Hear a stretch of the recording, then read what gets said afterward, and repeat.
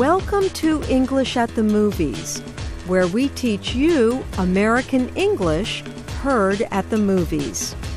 Today's phrase is time bomb from the movie The Big Short. It is about a financial crisis that led to huge losses in banks and housing. Let's take a look.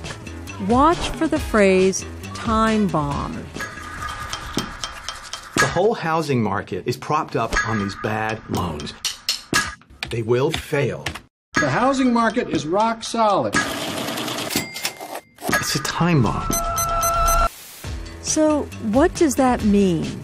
Is a time bomb a bomb that will go off at a set time, or a kind of clock?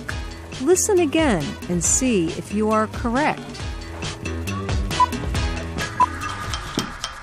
The whole housing market is propped up on these bad loans. They will fail. The housing market is rock solid. It's a time bomb. A time bomb is one that explodes on a timer. The movie talks about a crisis that will explode, not an actual bomb. A time bomb ticks or makes a clicking sound, building tension. People can be time bombs too. Worry builds up and they can explode by yelling or using bad language.